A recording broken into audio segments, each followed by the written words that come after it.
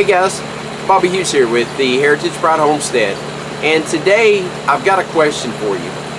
What happens in your aquaponics system if your power goes out or if your pump stops? What do you do? So in my scenario, in my situation, my setup, my water pump delivers dissolved oxygen to my fish tank in the form of a venturi. I have an air pump that aerates the or oxygenates the moving bed filter, but I don't have an air pump in the water or in the fish tank. It's just venturi, just fed by a venturi. So there are a few scenarios that could happen. One, my power goes out.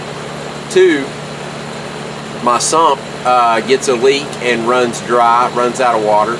And if that happens, then the pump has a safety on it that automatically shuts off. Therefore, no fresh water, no oxygen is being delivered to the tank. Or three, my pump goes out, which is kind of the same as number two. But in either of the situations, no more oxygen is getting to my fish tank. So what do? Well, we create a backup system. So what I've done here is I have built a short-term battery backup system for my aquaponics system. Now it is to get the most out of the battery. I am only running it as an emergency system, and it's only going to feed oxygen to my fish. If my plants die, then so be it. But if my fish die, there's no coming back from that. You have to have fish, and fish are harder to come by than plants are. I can pop some more seeds in the ground or in the starter and we're good to go. If my fish die, I have to start all over. So I want to keep my fish alive. So how do I do that? I provide them with oxygen in their system, in their fish tank. So this backup system provides emergency oxygen to the tank in the event of a power outage, a pump outage, or water, lack of water in the sump tank. So let me grab the camera. I'll show you how I installed it, how I built it. You can do this same system. This setup, all in all total, probably cost about $250. But 250 bucks one time, and now I don't have to worry about my fish dying in the event of a power outage or a pump outage. So anyway, let me grab the camera. I'll show you how I built it, but it's super simple, and anybody can build this at home. Alright, first and foremost, let me put this little disclaimer out there. I have been doing electrical work residentially and commercially for over 15 years now. So I'm very well informed on the process of electrical things. So if you're not, consult someone who is. If you are, then cool beans. So this is our control board, or what I'm calling the control board. And it's just a piece of plywood that I have placed on the frame of my greenhouse here. And I have, first off, I have a power strip, 110 volt power strip up here on top, and that runs to my grid power. That runs to the power coming in for everything in the greenhouse. Well, everything in the mini farm area, but that's grid power. So over here we have this big pump that runs my moving bed filter. So that's not part of the system. It was just a neat place to put it up there. So don't pay any attention to that. So let's start with when it's on grid power. Okay, so grid power is here. When grid power is on, that strip is active. When that strip is active, then it feeds this little indicator here. These are 110 volt LED indicator lights. I just picked those up online, and you can see the green light is illuminated, meaning our grid power is on and all systems are go. So Now from grid power, everything is running as normal on grid power. This does not feed anything in my aquaponics system. It's just an indicator to tell me that grid power is on and working. That does not mean that my pump is on. It does not mean anything else. It just means that grid power is on. So back to the grid power.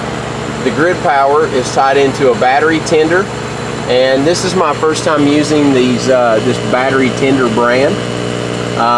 It may not be big enough for the battery that I have. The battery is brand new, and I plugged this thing in last night at about 7 o'clock. It's about noon, 1 o'clock or so the next day, and it still says it's charging my battery. And I've had everything on this system turned off until just now, so may not be big enough to keep up with this battery. But anyway, so either way, even if I got a bigger one, it would be the same concept. So battery tender runs down and into the battery box. I'll see if I can open this to show you. So in here I have a deep cell or deep cycle battery. It's a big one, and I got a big one because it was only like 20 bucks more than the smaller one. Looks like it's got 845 marine cranking amps, but it's got 114 amp hours, which is good. That's pretty good size. This would also be a good little battery if I was going to put a small solar system or solar charger on it. It holds a lot of amp hours. So that's the battery, and then the battery tender just comes in and ties right into the terminals straight from the battery tender. And then out from these terminals we have a set of wires that go up into a 410 watt power converter or inverter. And you can see they're just tied in on the end there. Everything is fused. Fuses are super important unless you want to spend a lot of money replacing stuff later. If there's any kind of shorts, if these wires got too hot, anything that happens, it'll blow a fuse as opposed to burning up your equipment and burning down your greenhouse or your basement or whatever the case is. So 410 watt inverter, and then from there we have a little cord here that plugs into it, and it feeds into this box here. So in this box I have a regular single pole standard residential switch. The only difference right now is this one is a lighted one. It's not necessary, I just thought it was cool so I got it.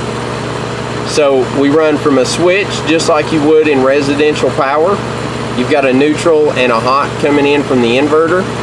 So your neutral ties off to neutral lines, and your hot leg will switch from here to this side, and then it comes out the back and up and over, and it goes over to our tank float switch. So that right there is a 110 volt tank float switch.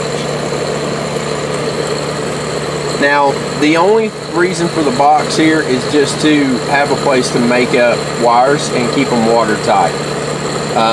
The wire on this float switch was about a foot long, and so I needed that to reach all the way over to my control board.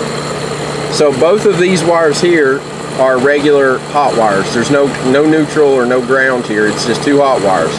And in illustration, what it does is that other switch that was over there, when that switch is on, it sends power to one side of this switch.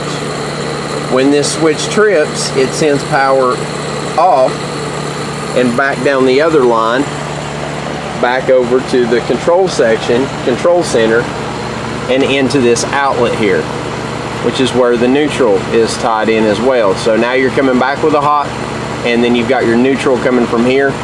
So your hot and your neutral tied to this receptacle. So that makes up that part. And then there's a wire that comes off the other side of that receptacle that goes back to our indicator lights here and powers this red lamp. So in essence, when that outlet is hot or has power on it, this red light illuminates to let me know that backup power is on. So the sequence for the lights is basically this. If green and red are on, that means grid power is on, but the backup system is on. And that lets me know that either one, the pump has went out, or two, I'm out of water in my sump tank. But for whatever reason, water and oxygen are not moving into my fish tank. If just the green is on, all systems go. If just the red is on, that means the backup system is on and the power is out. So that's how those sequence of lights will work. And then plugged in, then plugged into this receptacle is my backup air pump, which when the system kicks on, it kicks it on. Got a oxygen or an air line ran over, and then it comes right over here and tees, goes through a reducer, and then through a one-way valve, and then down in the bottom of the tank is an oxygen stone or an air stone. And then on the other side of the tee, it feeds my growing tank with my tilapia fingerlings in it. So crazy, it's like they know what time it is. It's almost time for the feeder to feed them. It's like they're just sitting there waiting on it.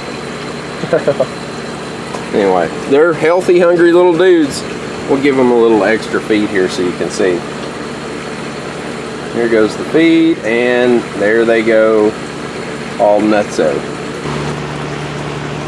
Alright, I've shut the water off to the fish tank, which shuts off the venturi.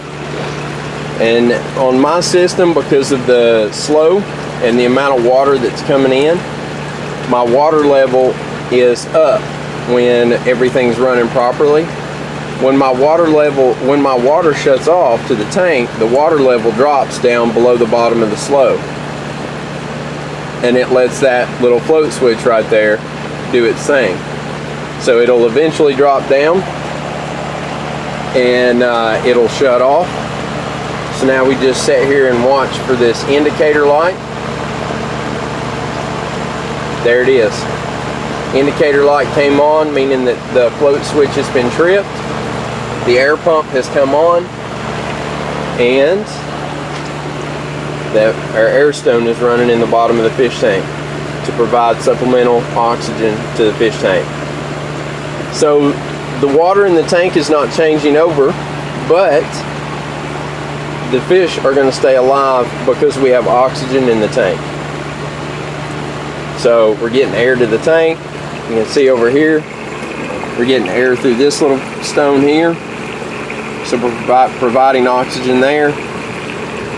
Now, the only way that this tank would not have DO or dissolved oxygen would be if the electricity went out, because right now I'm just running a standard fish tank filter pump on it.